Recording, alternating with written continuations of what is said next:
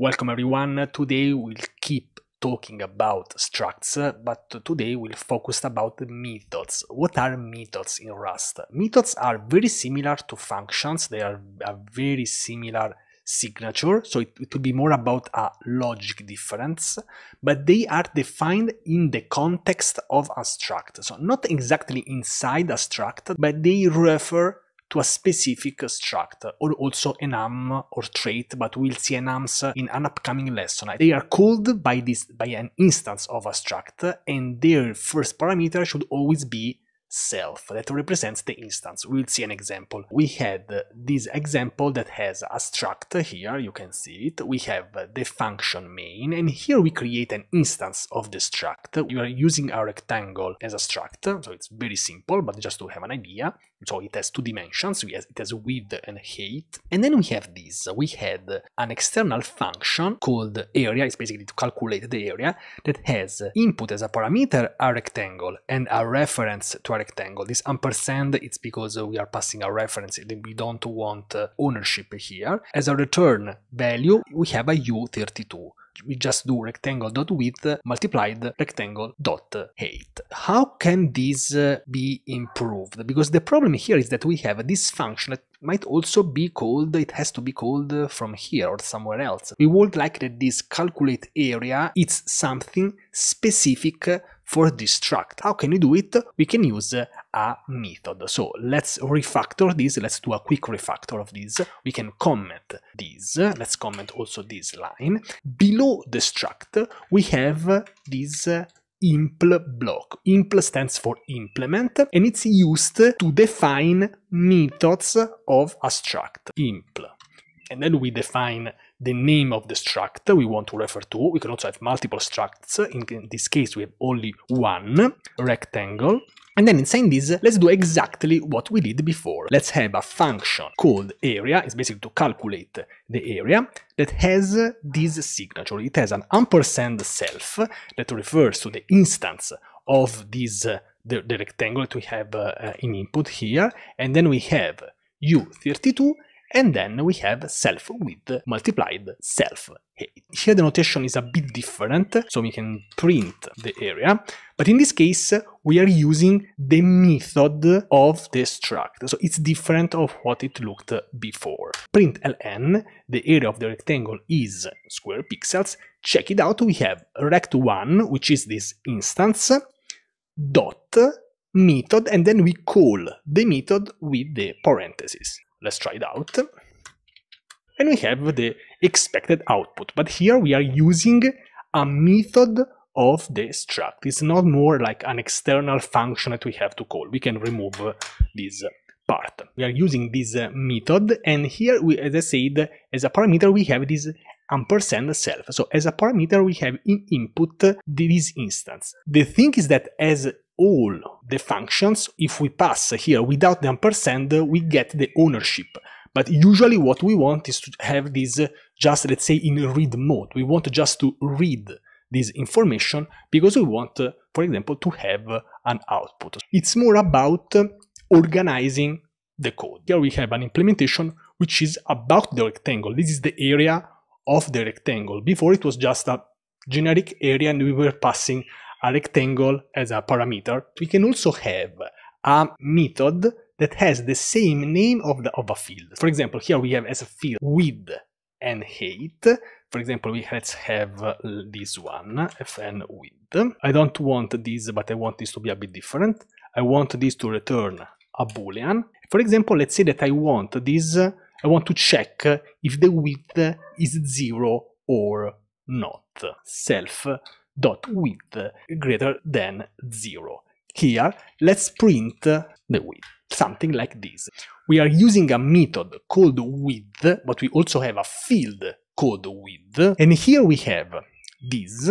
We print, in this case, if the width is greater than 0, we print this message, the width of the rectangle is, and the value. If the width is 0, we want to print, for example, this. So for example, let's say error. If I do calgoran-q, we get a couple of warnings, but check this out, the width of the rectangle is 30. If instead of 30, we have 0, Ctrl L, calgoran-q, we get this message. Okay, this can be useful, but we can have methods that have the same name. Do you know what a getter is? Have you ever heard of the word getter? I heard that the first time in Java.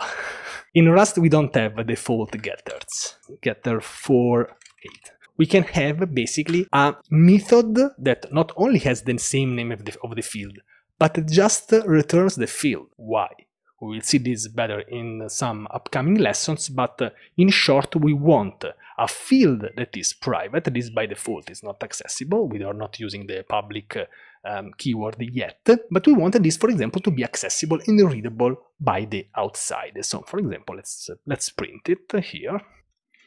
Okay, Ctrl L, calgoran-q, and we can print here the height of the rectangle, which is 50. I think the methods can be very, very useful when we have complicated code and we want to organizing it in an efficient way. We checked the basics of methods. We can also have methods that has multiple parameters and not just this self. For example, let's say that we want to check if a rectangle can fit another rectangle. This will have in input the self instance of the rectangle and also another instance. So it will have in input two instances of another one. I like this code. Let's read it. Fn can hold. This is the function. We have, you see, we have two parameters here. One is the instance itself, and the other one is another instance, which is a reference to another rectangle. This is like rect2. We have a bool, so it can fit or not.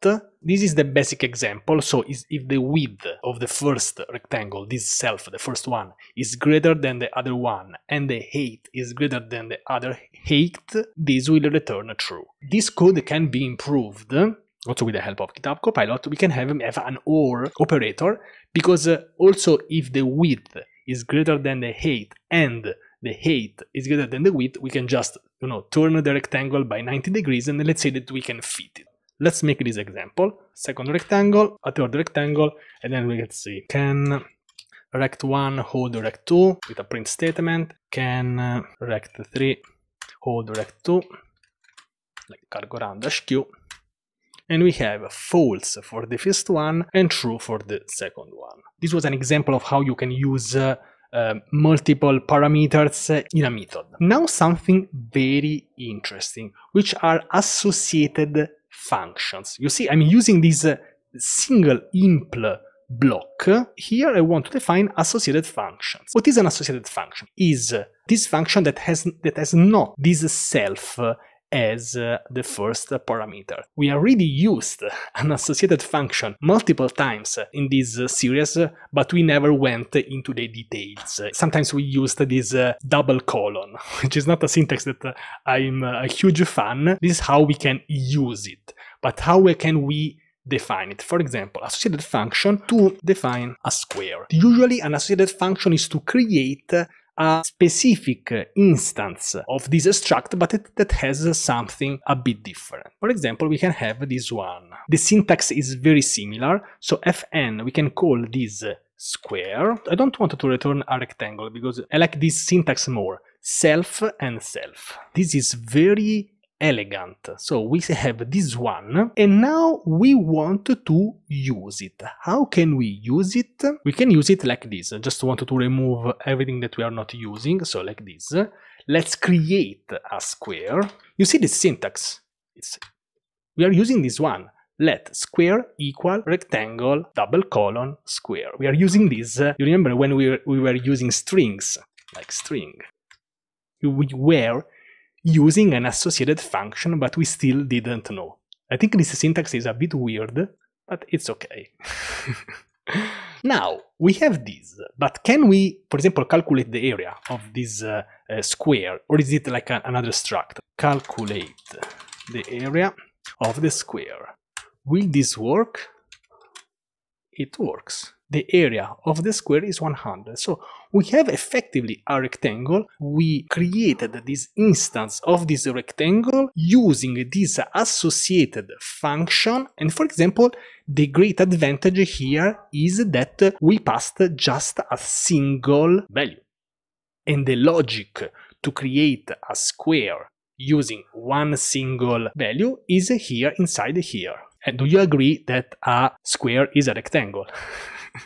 Some people get mad when they hear this, but do you agree? A square is a rectangle. Last thing that I want to tell you today, and then we will be done, is that here we wrote all this implementation, this impl block, in a single block. Can I have multiple blocks with the same struct? Can I have here impl rectangle and something else? And let's say, for example, that this square, I want this to be here, like this.